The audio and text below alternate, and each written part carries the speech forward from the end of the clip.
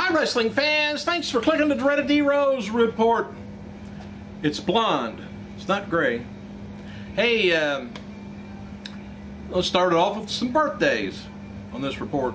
Thanks for clicking the dreaded D-Rose report anyway. Hey, happy birthday to one-time Ring of Honor Tag Team Champion H.C. Loke, 37 years old, and one-time WWE Champion Mike Bazanian. Who? The Miz. 31 years old, and former WWE star Paul Burchill, 32. Also, today would have been the birthday of WWE AAA Tag Team Champion Art Barr, 45. Was married to his sister for a while, Candy, but she was a handful. Hey, Christy Hemmings, she's scheduled to do a rare appearance at a TNA house show this weekend, and she's going to be handling the ring duties during her organization's tour of Quebec, Canada. They're all up north. Oh, it's cold up there right now or not? Though he may no longer be actively competing, Hulk Hogan still commands about the highest salaries in professional wrestling industry. Just how much? I don't know how much you guys make, but hope you're sitting down. While TNA's, they were discussing the decision to renew their contract with Hogan on October 5th episode of the Wrestling Observer Live, Dave Meltzer was on there and stated that the organization pays the wrestling legend $35,000 per television appearance and potentially totaling over $2 million per year. TNA regularly discloses their financial information to Meltzer, by the way, hence the knowledge of Hogan's salary, which they're probably pissed at him now for saying it. But should they? I mean, is he actually keeping the rating up to one, or is he holding it down? I'm not sure. Give me your opinion if you want. October 6th episode of This Is Odd, Impact Wrestling, featuring Hulk Hogan's retirement ceremony, drew a 1.01 rating, which marks the program's lowest rating of the year. All right. The number is down from 1.14 rating the show did last week. Of course, there's competition out there. Can't leave it all to him to pull the rating, keep the ratings up. Thursday's show averaged about 1.3 million people, and last week it was about 1.5 million people watched it.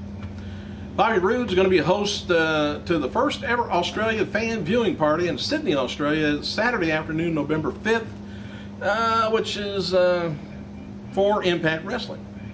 And it's going to be airing every Saturday night at 8:30 p.m. on Fuel TV in Australia. The interactive event will feature live interviews and be recorded for a global television audience. Says very excited about going down under. I always am myself. Australia is nice too, but anyways, I want to personally thank fans that watch me and Impact Wrestling, whatever. So now we go on to CM Punk.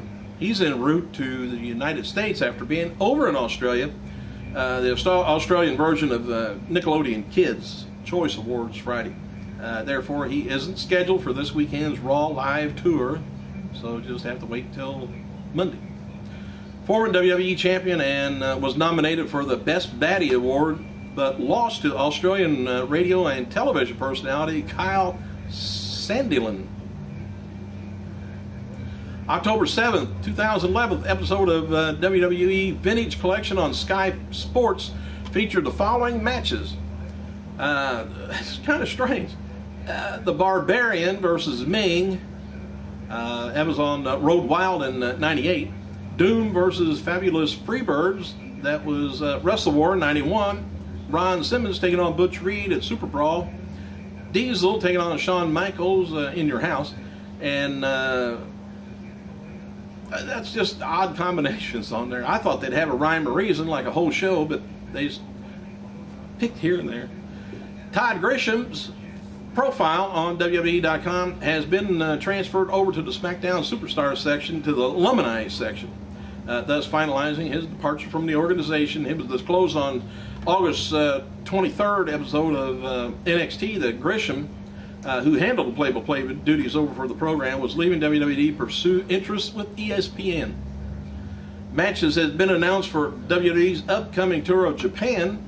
November 30th, they'll be over here at Yokohama Center. Is going to be featuring John Cena taking on Del Rio for the championship. Dolph Ziggler versus Kofi Kingston for the U.S. title.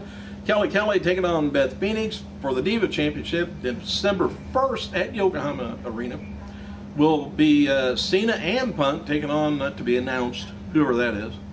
And Big Show versus Mason Ryan.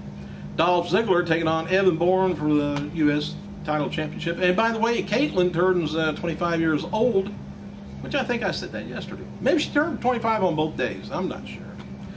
Different countries have different artwork for the THQ WWE 12 video game coming out, and the original Sin Cara is being chosen for the cover in Mexico. Duh.